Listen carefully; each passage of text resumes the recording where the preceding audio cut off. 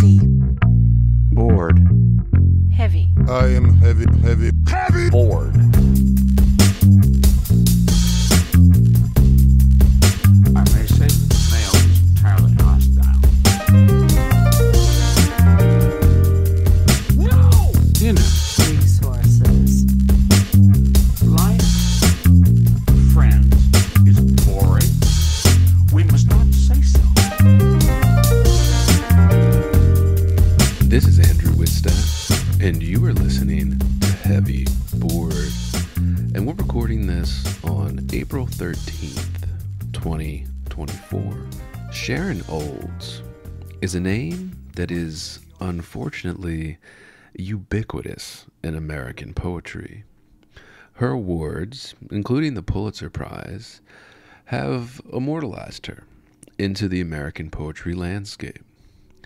And again, unfortunately, this shows how mediocre poetry has become in the late 20th and 21st century. Barely an art form any longer. Even the poets who have gotten some praise in the way of institutional money and approval are abandoning it for mediocre novels, it seems. Everybody's writing one. But Olds' book, Odes, from 2016, is yet another example of the decay that has stricken contemporary poetry. Middle-aged and elderly women rehashing vague political moralities from almost a century ago. Feminism, a big theme in this one, and really one of the only themes. Some of aging, some references to wrinkles and stretch marks and spider veins, but all are done in so playful a way that it doesn't strike any bone or meaning in the heart of a reader. I'd even go as far as to call this collection of poetry childish, a repetitive broken record that keeps playing the same song page after page. In fact, there are 9 poems in this collection about vaginas. 9. And all of them say the exact same thing. Some vague reference to losing virginity in the repetitive phrases of torn hymens. Some righteous references to period blood, etc. It felt after a while that each poem was about the exact same thing. There is a vague mother in the poems who might as well be assumed to be Olds' mother. There is no secret about it. In fact, Olds seems intent on beating the confessional mode to death, with no artistic prose even attempting to hide or make universal the mother in the poems. But the mother is merely referenced through the words beat or beatings, and of course her vagina and uterus and breasts, and that's it. One-dimensional little bits of things that repeat constantly, and not in a good way, listeners. The book is divided into sections, but of course it isn't clear why. There is no thematic or subject change between the sections. It's all just a random jumble of odes. And the simple yet surprisingly uncreative title of the collection, Odes, seems to sum up the level of effort that went into such a collection of poetry. The creativity that is sorely lacking from these jumbled messes of sentences. And it is just that, listeners, a jumble of poems that are called odes, but of course resemble the form in no way whatsoever. Merely a title insisting they are, in fact, odes. Well, I beg to differ. These are confessional poems, just as every single book of poetry that has come out in the last 50 years has been. More of the same, wasting paper, wasting trees and oxygen to print the same things over and over again. And more importantly, wasting my time and effort and energy. I've recently been reading a lot of Anne Sexton for this podcast, listeners, and it was striking how much Olds appears to wish she were Sexton. Sexton's feminism is so unlike that of Olds, and it's really something to behold reading the two side by side.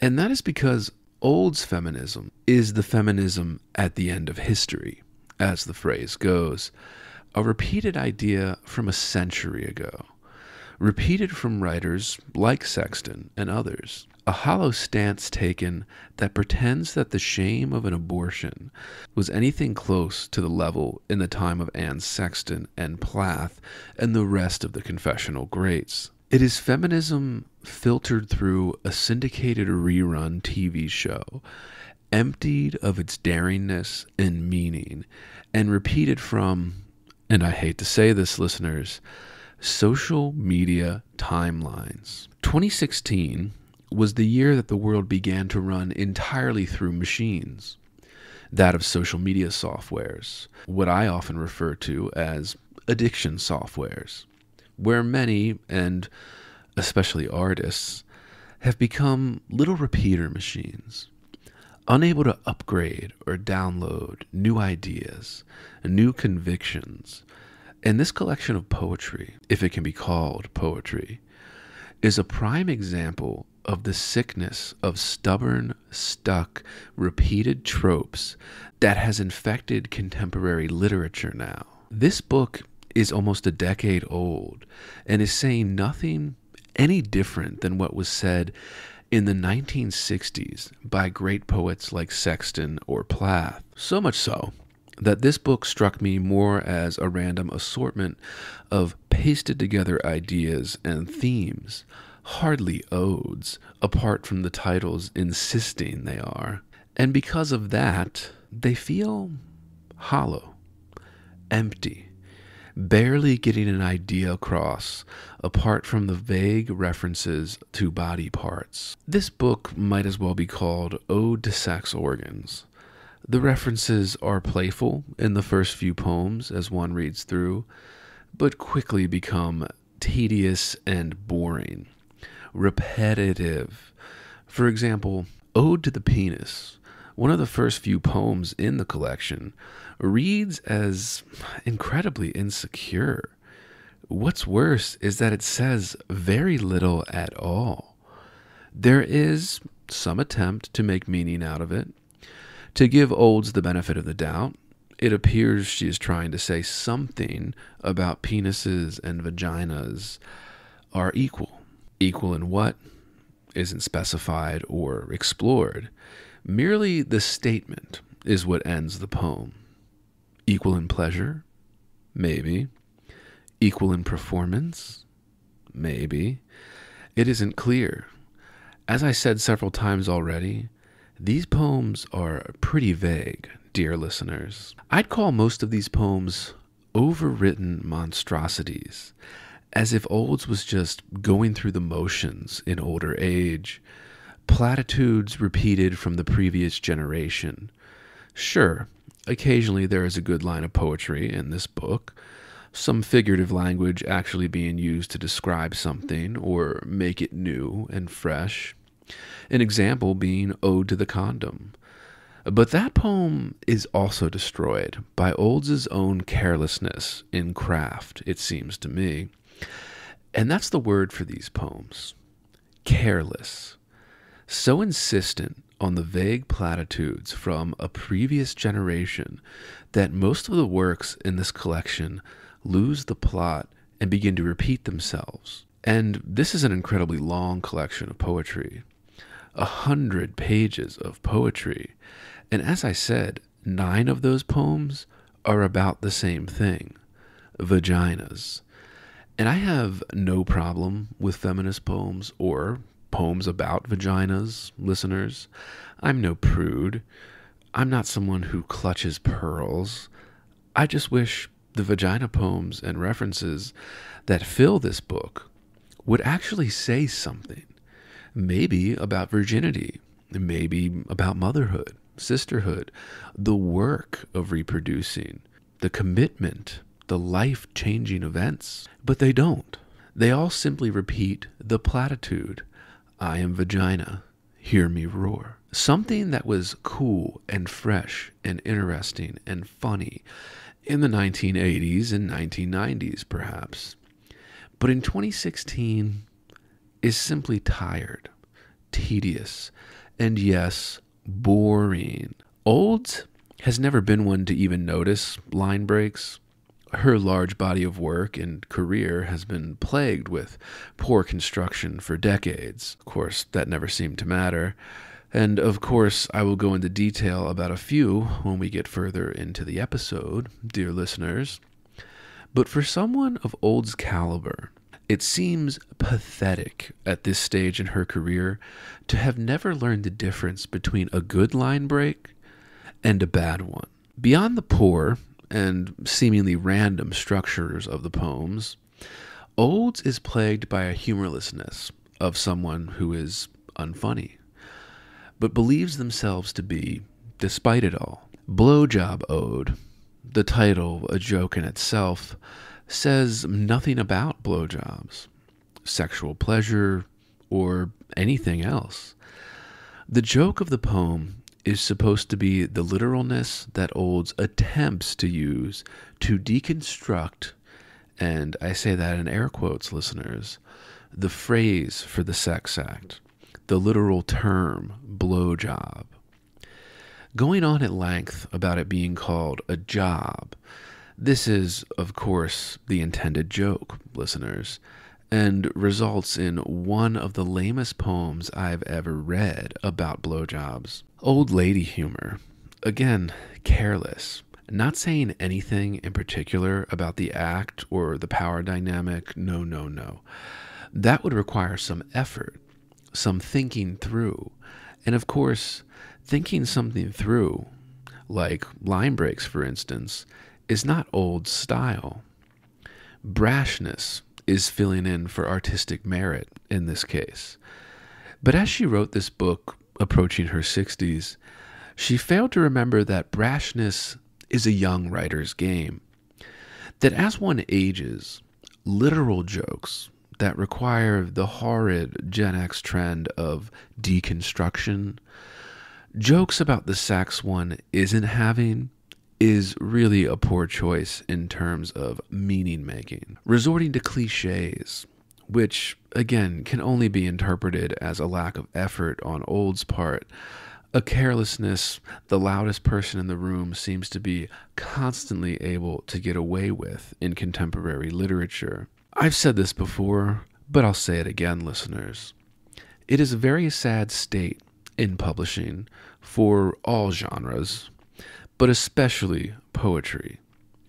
There is not a single editor on staff at any publishing house, including Knopf, who put out this awful book of poems that can work with a poet to make the best book possible. That type of relationship no longer exists.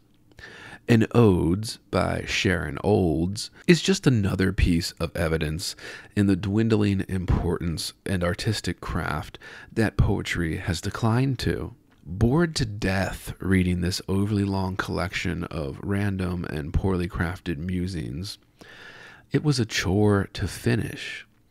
If I hadn't been reading it for this podcast, I would have stopped reading after the first 10 pages or so. In fact, I couldn't bring myself to finish the last 5 pages, so distraught by the awfulness of it all. The careless musings of someone where the I in the poetry is exactly the writer. There's no mystery, no poetic craft to heighten or bury the raw confession, or in Olds' case, random thoughts on paper, not even confession. Descriptions of things seen out a window, memories. Most of these odes, again, her word for the poems, not mine, are barely praising anything, which is why I used the term insecure earlier. not only because of how repetitive the poems are as the collection plays out, but because they don't seem to be giving new life and joy to any of the subject matter. And I could tell you that that is because these poems don't actually follow a subject or theme. They are merely random thoughts and associations of Olds herself, mixed in with a good line here and there. But I'm sure someone can make a poor argument that these supposed odes praise something. Vaginas, I guess. But even then, the poems that attempt to praise the female sex organ are mostly concerned with the blood and guts of it all. Not the joy of womanhood, the joy of power, of creating life or carrying children, the power of a woman and her vagina, or what it represents in the 21st century. No, they are preoccupied with menstrual blood and the hymen tearing, so much so that there are 2 poems about the hymen. Again, a repetitive book if I've ever read one. And I can already hear the grunts of feminists exclaiming something along the lines of, "How dare a man tell us what to praise about our bodies?" Or something like that.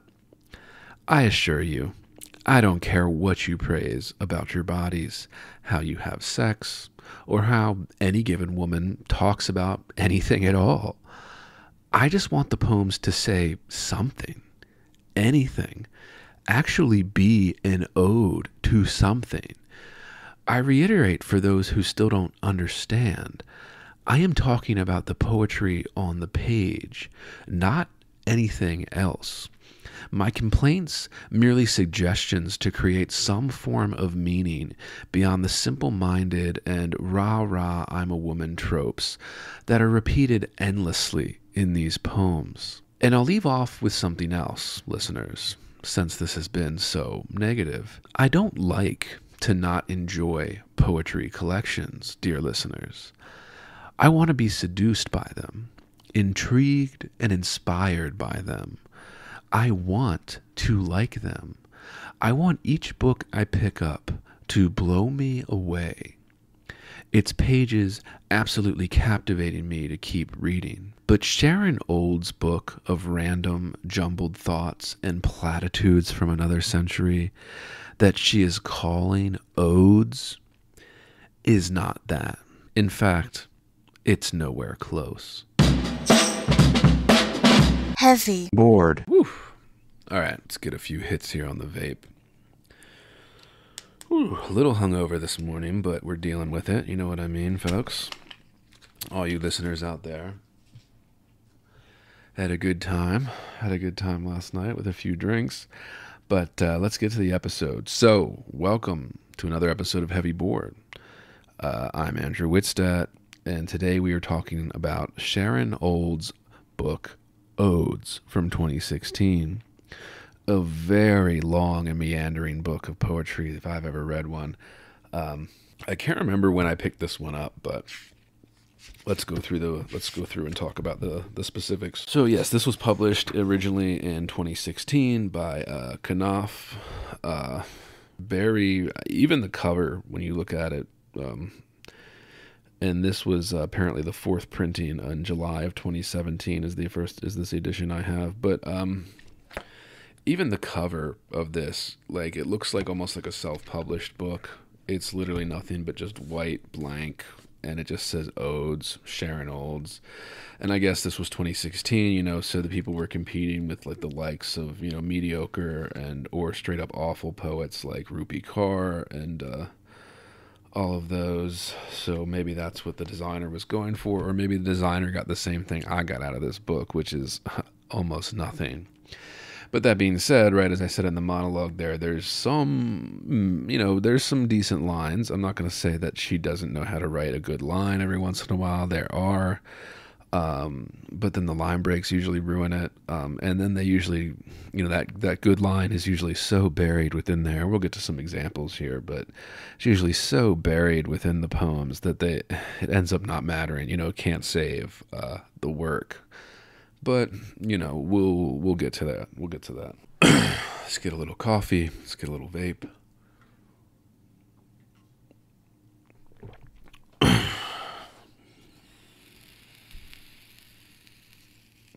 First things first, let me do a little housekeeping here. I keep forgetting to do this. This is a podcast. You can support it. Subscribe at patreon.com/heavyboard, where you will receive full, uncensored episodes like this. You'll be able to talk to me. I actually just started. Patreon just included chats because Patreon is... I don't know what they're doing over there. They don't know what they're getting usurped by other, private subscription platforms like Substack and things. And they still suck at being able to put out written content and stuff. But I just started a chat. So there is a chat now for the general support. So when you're on the single ply tier, there is a group chat now for everybody involved in that, where we can come and have chats. You can put your thoughts about a book on here. You can make suggestions, requests for me, books or guests that you'd want to see on this podcast. I will say, though, if you're some guests refuse to respond to me, so I'll reach out to them usually, but they don't always respond to me, so can't always guarantee it. But of course, you can make your requests there, and basically, I like it because it gives you access to me and other people in this podcast. Make some friends out there. I know it's always a little awkward. We don't know each other, blah blah blah, but. Jump in, make some friends, make this a community. It's what we've been trying to build this whole time here. At least I have at Heavy Board. And because of these chats, there's also now, if you're in the double ply tier or above, you do have access to what I'm calling the Heavy Board Book Club. And we're going to have our first meeting probably in a month or so. I haven't worked out the dates yet. But that has a private chat as well where you can put in, same thing, suggestions. We can talk about these books. What's going to be happening in the book club and what we're going to do with that. And those episodes will be recorded and released on the podcast. So if you want to participate in Heavy Board, come sign up and we got you. All right. And if you don't want to do any of that, you don't want to do it, can't afford it, don't want to subscribe on Patreon, there are other ways you can support this podcast. You can check us out on YouTube, subscribe, like, share with your friends and family. We are at Heavy Board for the main channel where all free episodes go up. And we are at Heavy Board Clips for clips and shorts and all that kind of shit. Give those a like, give those a share, give those a subscribe. It's a free way to support us. It helps us out, helps us grow. So we really appreciate it, Links to everything is in the description. As always, we'll have this book linked and anything else we touch on in this podcast. And click those links, guys, if you do, because that helps this podcast as well. Again, a free way to support us. Click those links and buy something. If not the book that we cover, just buy something through those links because it helps the channel out, helps it grow. We appreciate it. And then another free way to support us. And of course, workshop stories, still on the lookout for that. You can contact me, heavyboardpodcast@gmail.com. Give us a little contact or just say, hey, what's up? Sometimes ask me, you can request books that way if you're not a member of the chats on Patreon. So you can request books or guests that way. I'm always open to that. Or you just want to say, hey, what's up? I've even had people send me emails where they, give me lengthy disagreements. So if you're into that, please, send it. I usually do a segment when I get enough to, for subscribers, a little bonus episode that I'll do where we, just when I get enough emails, just kind of go through it and read some of the sections and talk about it. And, a lot of times they're pretty fair objections. So, don't be shy. Reach out. Let's make a community here. And that's everything for housekeeping, I believe. Yeah. Of course, I always forget fucking something. So we'll see. But that's it. But let's get into this book here. Sharon Olds' Odes. I was worried that was going to be confusing when, we do this shit. But if you don't know who Sharon Olds is, pretty famous figure in contemporary poetry. She teaches at NYU. And here, let me just skim through the bio for those that don't know. Yeah. San Francisco native, went to Stanford, Columbia, won the Pulitzer Prize, T.S. Eliot Prize, just published a bunch of books. I think she was awarded the National Book Critics Circle Award, Lamont Poetry Selection. National Book Award, finalist for National Book Award, but never got it. And of course, she teaches at NYU in the graduate school there, and all that kind of shit. Although, based on this book, again, somebody like Olds in a MFA, she's going to help you more with connections than she is making you a good poet. At least that's my judgment based on all of her books. I've only read a few of her books, but I will do this one because it's a little more contemporary. If you guys want, again, put it in the comments, put it in the chat, put it in an email.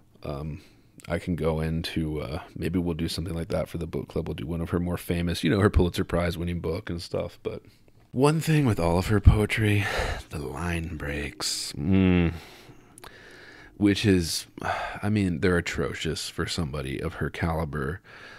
Absolutely atrocious. And, I've mentioned Diane Seuss on this podcast before. Diane Seuss is a poet. Diane Seuss, hey, come on the podcast, who I greatly admire, even when I think some of her work fails or isn't as good. I think she is structurally brilliant, is very careful in her structures and things like that. So I really think... if you're confused about what I'm talking about with line breaks, read some of Sharon Olds stuff and then go read it compared to Diane Seuss's stuff. It's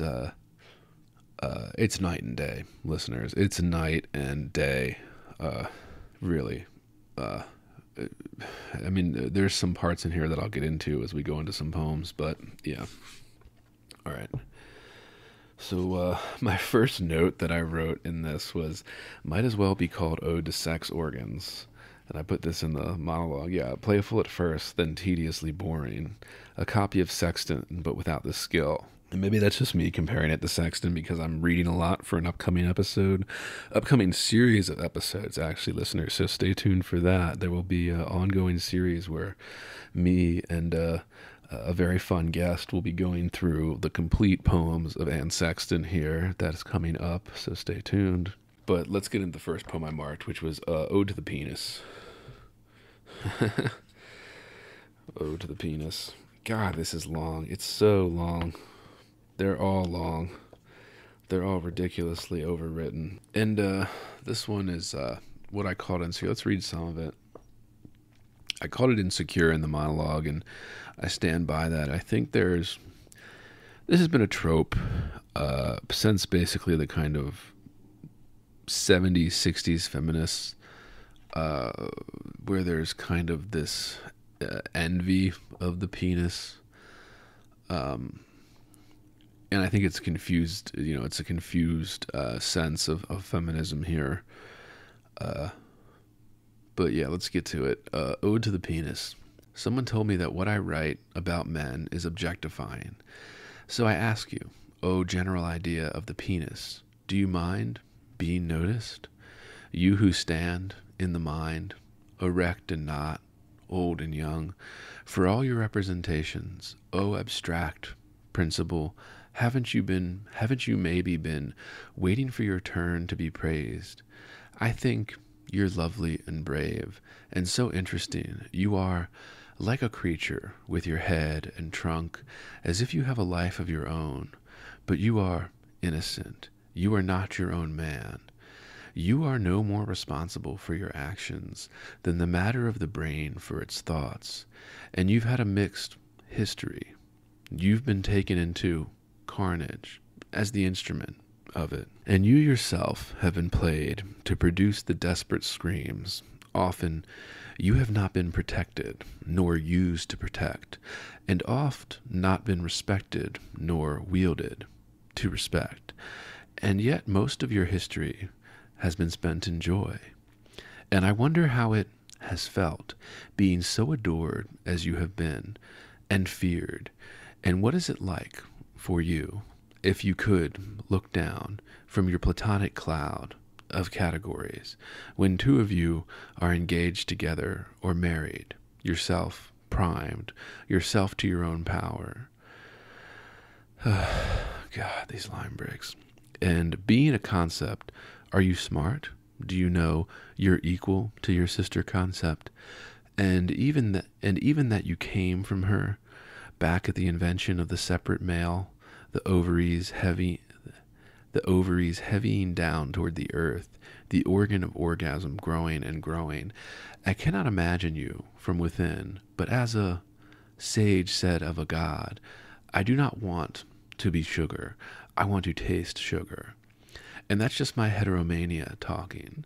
And you're not homo or hetero or visible or manifest. You do not exist, except as an imaginary quorum of all your instances. So I'm not flirting with you. I'm just saying I like you, not as an object, but a subject, a prime mover, a working theory of plumbing and ecstasy, a boy's pride and anxiety, with sock of zephyr and gale, half of the equation of creation. All right, so I ended up reading this whole thing, but you guys can tell me what you think here. But one, you heard me read these line breaks. I usually try to read them, obviously. And maybe you can tell me what this is talking about. I find this to be so general that it's even kind of... The reason I call it insecure is it seems it gets afraid to even be feminist, right? Like it wants to degrade the penis, but it seems kind of afraid to. I think it also kind of wants to celebrate the penis, but is kind of afraid to. This is why I called it kind of insecure, and I think this is why the poem ends up saying nothing, right? Just that, oh, you are half of the equation of creation. It's like, okay, what are we talking about here? I don't know. It just seems a little confused and a little all over the place. Like I said in the monologue, it's like a little jumbled, a little kind of, waiting for your turn to be praised. I think you're lovely and brave and so interesting. You are like a creature with your head and trunk. Oh my God, what a cliche. As if you have a life of your own, but you are innocent. You are not your own man. I mean, it's just going nowhere. This is a page and a half of just these crazy long, not even very poetic lines. There's not even really good descriptions in here. I mean, you guys just heard it. Maybe you can tell me if you think something's a good description, but I don't think so. A working theory of plumbing and ecstasy. I mean, I don't know. It's just not enough for me. It feels like this poem is just... It's in here to give cred to the kind of feminist poetry that Odes got kind of famous for in the 80s and 90s. I don't know. Because like I said, I think it's kind of a confused poem. It doesn't kind of go or lean in one way or the other. It certainly doesn't praise the penis. Like I said, I don't think it really degrades it either. It's kind of just a middling of the road. I don't know. And I mean, people have heard this term all the time, the kind of penis envy, right? And this comes out of feminism, right? Like, I mean, I don't want to get too much into that, but there's always the Camille Paglia would always talk about the sex organs where the urination, right? The penis can urinate in many directions, where it can... I forget the exact quote. I'm going to fuck it up. Where it says the penis can water ground that's feet away from it, right? Conquer the ground. Whereas women can merely water the ground on which they stand, right? You can't like shoot your urine stream across places. And then the argument, I'm butchering that quote, but the argument usually is that, that there's a major difference between the sex organs for sure. And then somebody like Paglia would, make that kind of connection to the male kind of disposition to conquer or something like that. Maybe it's true. I don't know. It's just a theory by a person, but yeah. All right, enough about penises, although this book wants to constantly talk about penises and vaginas. On page 10, Ode of Broken Loyalty, I just wanted to bring this one up, not because I liked it or anything, but I thought it was a really good example of Ode's atrocious line breaks. If you couldn't hear it in the last poem, I want to go back to that day when it was broken in me, the loyalty break to family, when I was cut free. or cut myself free from the fully human and floated off like an astronaut, untethered. I want to go back to the hour some cord in my mind was cut and I no longer was fed by the placenta of the nuclear or extended family, but aborted myself, or was aborted from that house.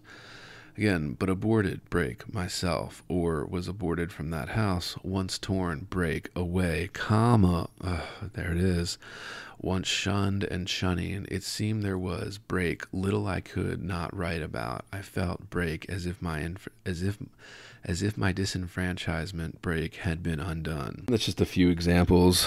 I don't want to read the whole thing.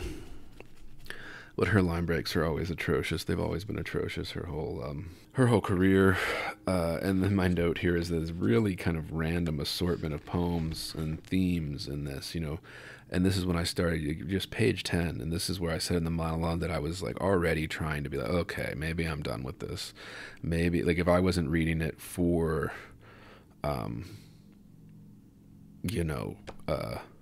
this podcast, I would be very quick to set this aside and not read it again. Again, another telling thing. This is the second reprinting of this book, the version I have, and all the praise on the back, all the blurbs are for a different book, for Stag's Leap.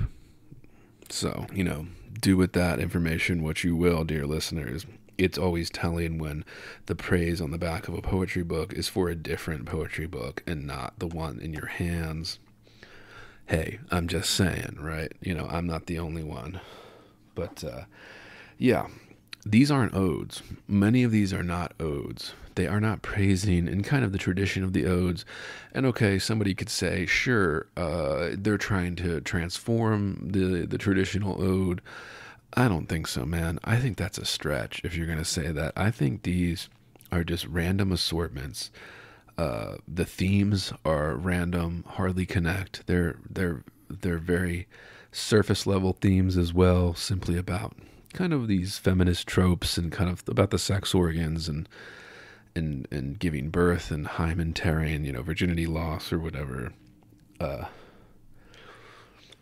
Yeah, just not for me. And again, I'd say, yeah, these are hardly odes apart from the titles insisting they are. Like I said in the monologue, not really odes to anything. But let's move on. Let's go. Yeah, Ode to the Condom. And I think this is telling. This is on page 19 of this book, listeners, and it's telling because it's one of the shortest poems in this collection, very short compared to all the others. And this one stuck out because I thought it had some of the best figurative language, kind of like the most poetic elements out of all of the poems that I've read, And this is me reading through when I made this note on page 19, so I'm barely through most of this, right?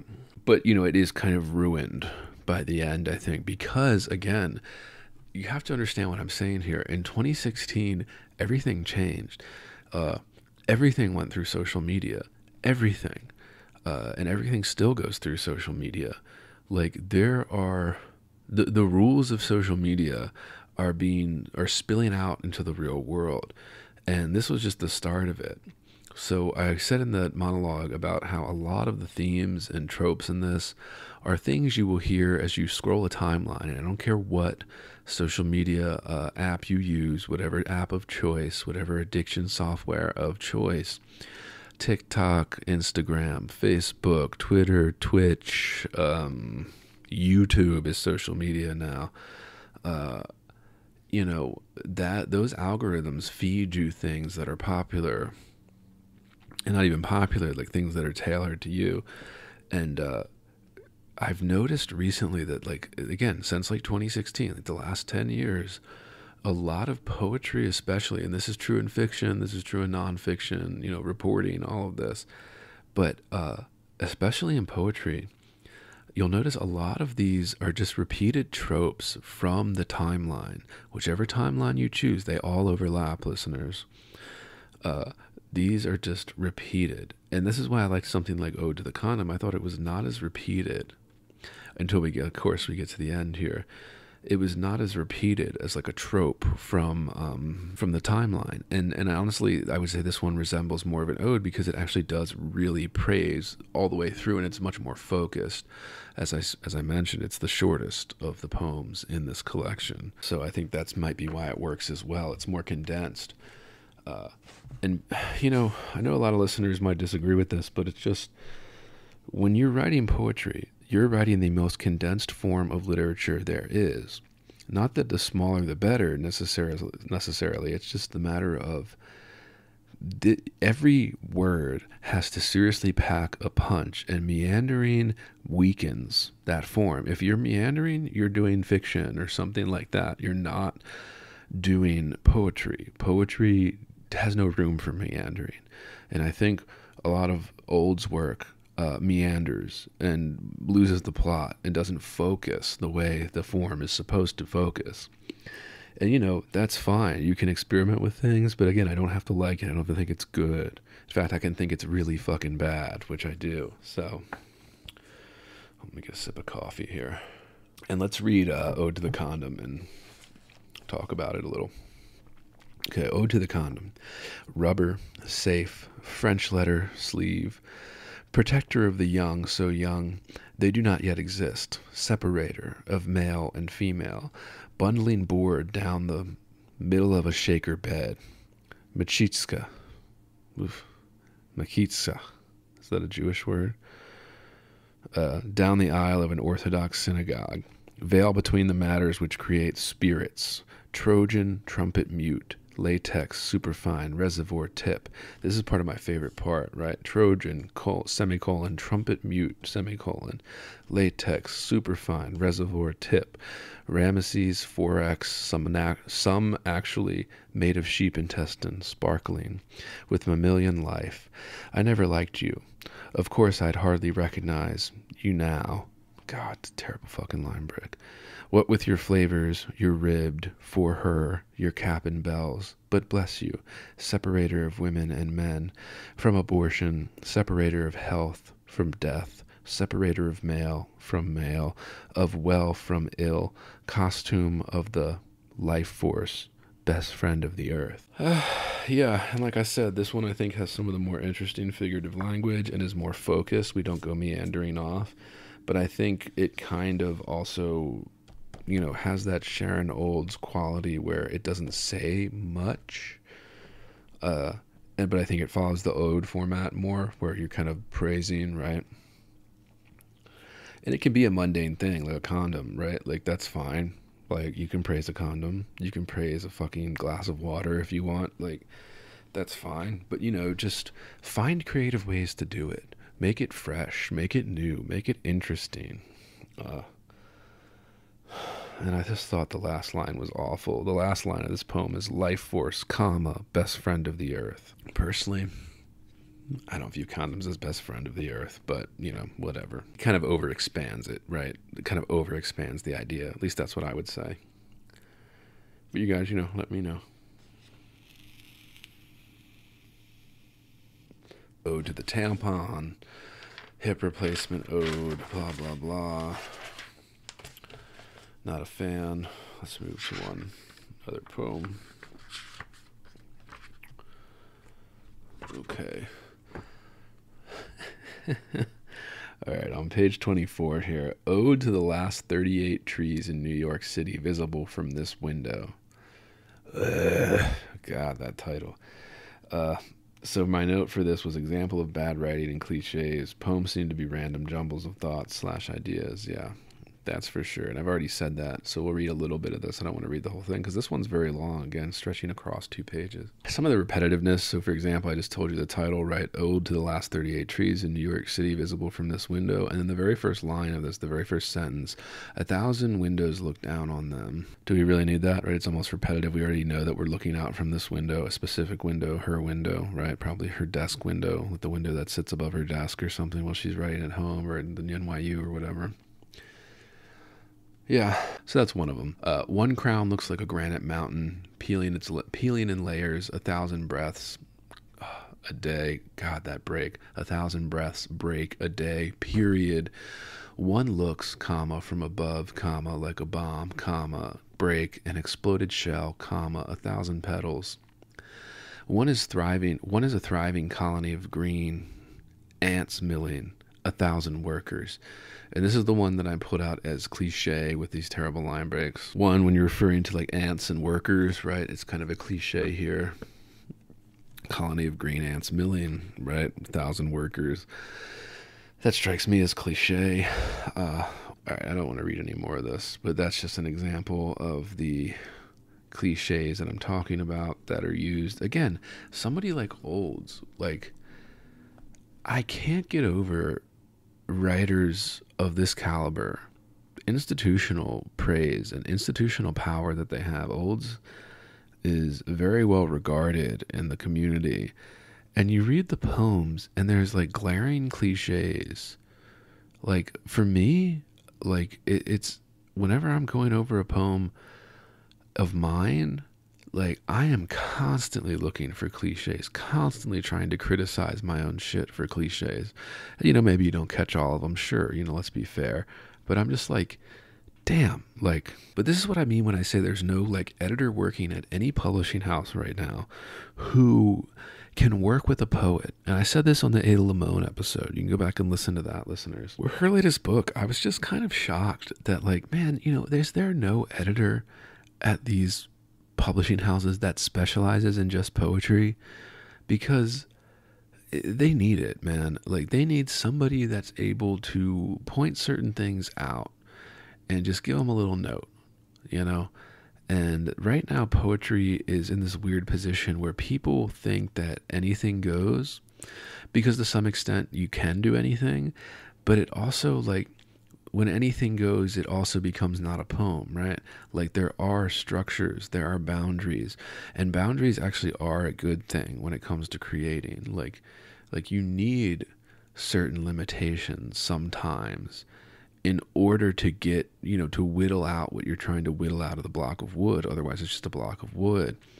Even that, right? Like the canvas is the boundary, and art, like how big the block of wood is the boundary for, you know, sculpture or whittling or something. And for poetry, yeah, it's the page, right? It's the page, but then there's also these kind of structures within the page that help to get across what you're trying to get across, you know? And I don't know, it's really disappointing that there's nobody out there who can work with poets who have the chops to rein them in a little bit. You know, like, this is a very common practice in fiction to have editors rein in a writer who's going a little too far or something like that. And we just don't have that in poetry. And it's really hurting, man. It is really hurting. And I mean, you know, you guys have heard me say this all the time. You know, the editors at most of these magazines are not good. Like, one, they usually have pretty bad taste. And two, they don't even know what they're looking at half the time. Like, somebody like Olds, like I said, she's gotten to this point in her career, won all the prizes you can win, has a tenured teaching job, which don't exist any longer for anybody trying to break through. And it does not know the difference between a good line break, like good enjambment, and bad enjambment. It does not know the difference, and doesn't seem to care to know the difference. And no editor seems to care to know the difference. And it just kind of makes me think, like, why does nobody care about this art form? And people are like, oh, no, I care about it deeply. No, you don't, if you don't care about things like that, okay? So that's my take on that one. Yeah. Let's go to Blowjob Ode. And there's these sections. There's like 7 sections in this book,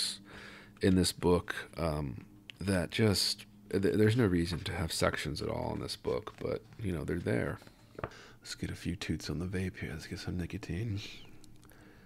I am moving slow this morning. I'm sorry, listeners. You could hear me when I was reading this. I was fucking up the reading, and my eyes aren't working as quickly. A few too many drinks. Shout out to Eric. We were out there having some drinks last night. And this is the one you guys we talk about in the monologue, the Blowjob Ode, on page 45, of how it says very little and is very literal in the sense, like kind of trying to be funny by being literal. Be like, oh, it's a job, haha, tee-hee, tee-hee. And I'm not a fan of that shit. It's very Gen X. That's very,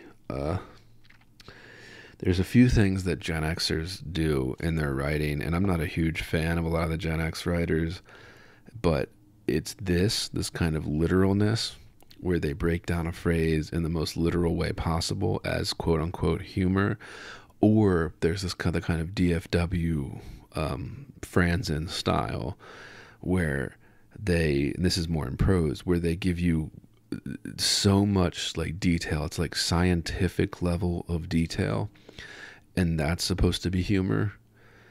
And I don't like those two tropes from Gen X. I think I just can't stand them. Gen Xers can keep that shit away from me. But then again, when you think of like millennial tropes, like, you know, are there any even? Millennial tropes are just to write bad books, I guess. But blowjob ode. I never thought of it as a line. Oh my God, this line break. I never thought of it as a line break of work, period. I did not think of myself with my lunch pail going to my profession and punching the time clock in and out. Surely the practice was not divided into management, who were owners, and staff, who had no share in the profit. Job? Is that what they thought? That it was boring for us, and we couldn't wait till we could break for lunch? They thought they were rulers, commanding us against our will. It's weird thinking about it from a boss's point of view, looking down at the working head, the alienated labor, looking down the pay scale, but, and then that's just a period, but, period. So let's say this line, the alienated break, labor, M dash, looking down the pay scale, period, but, period. If we break were both engaged in the same act, it wouldn't be employment, would it, but play. Play in the house of the gods of pleasure. Oh my God, gods of pleasure. What a cliche. At least blow is not a word from commerce, but the golden rule of music. Know as you would be known, blow as you would be blown. Tee-hee. Tee-hee, isn't that funny? Tee-hee. Understand it. Again, this is saying nothing. I put it like I said in that. It says nothing. Here's my notes. It says nothing. And there's a literalness attempting to be a joke. And it's an easy, unfunny, random assortment of lame. That's what I put in my notes. A deconstruction that lacks saying anything about it. It drives me nuts, this type of shit. And I hate it. I fucking hate it. I would honestly prefer like a feminist angle to this or something, like about like hating blowjobs, but it isn't even that. And yeah, about like the work it is or anything like that, or about the power it is, like the power that's implied from it. Like Ayn Rand famously had this stuff about like the power dynamic of blowjobs, where she would talk about blowing men gives the power to women. You know, it's an interesting take, interesting idea that could be explored, you know, something like this. Because I think that Olds is hinting at something like this in this poem. But also, you know, it tries to be too playful and funny. So because of that, it becomes a joke in of itself, right? And again, it is an ode to a blowjob. It is blowjob ode. And, you know, ode in this titles mean nothing. Yeah. And that's the last one that I had marked, really. I didn't want to do... I mean, most of these were not entertaining to me. It was kind of a chore to get through this book. Really, I am not a fan. Not a fan of Sharon Olds. And nobody else should be either.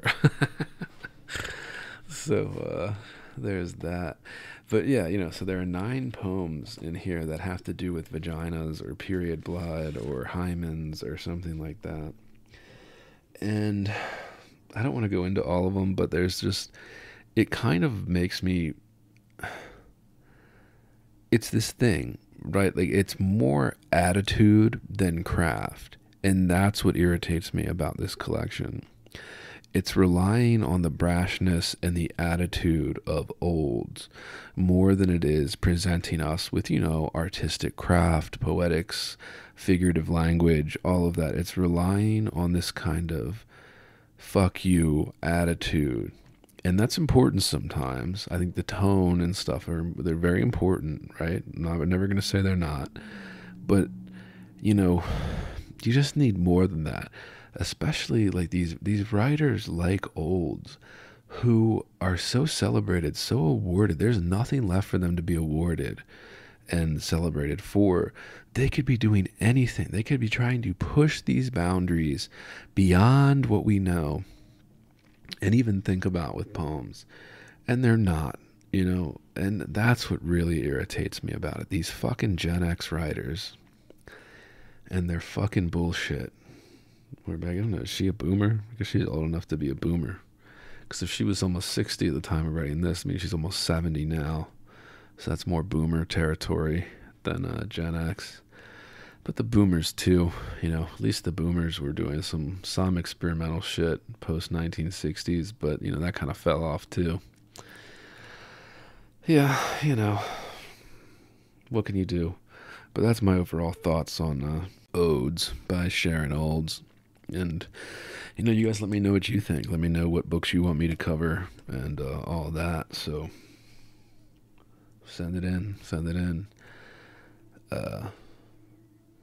Join Patreon, patreon.com/heavyboard. Please, helps this podcast, helps support us. You can join the chat, make a little community of people that are like-minded, interested, want to think like this, want to talk about things like this. Share their ideas about it. Go, hop in. Join the Heavy Board Book Club. That's at the $10 double ply tier and up. We're gonna have some fun with that. I think the first one we're gonna do is Gertrude Stein's Tender Buttons, and we're putting a list together of books to cover, and that's gonna be fun to talk about with you all out there. So if you want to participate in things like these, please feel free to join. You can reach me, heavyboardpodcast@gmail.com. Send in your workshop stories, send in your thoughts, send in your requests, all of that. It's a good way to reach us. And then, of course, check out the YouTube channels. Leave us a 5-star review on Apple, Spotify, wherever you get your podcasts. Like, subscribe, share the YouTube channels at Heavyboard, at Heavyboard Clips. And, yeah, this has been another episode of Heavy Board. See ya.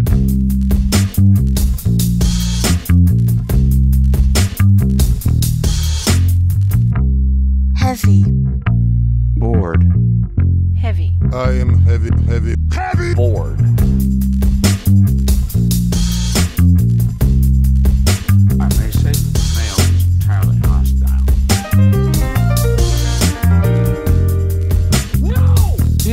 Resources.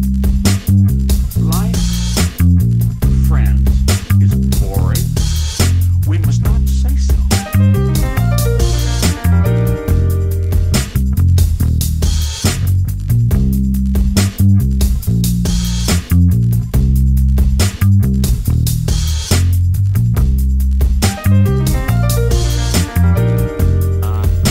Are you radioactive now?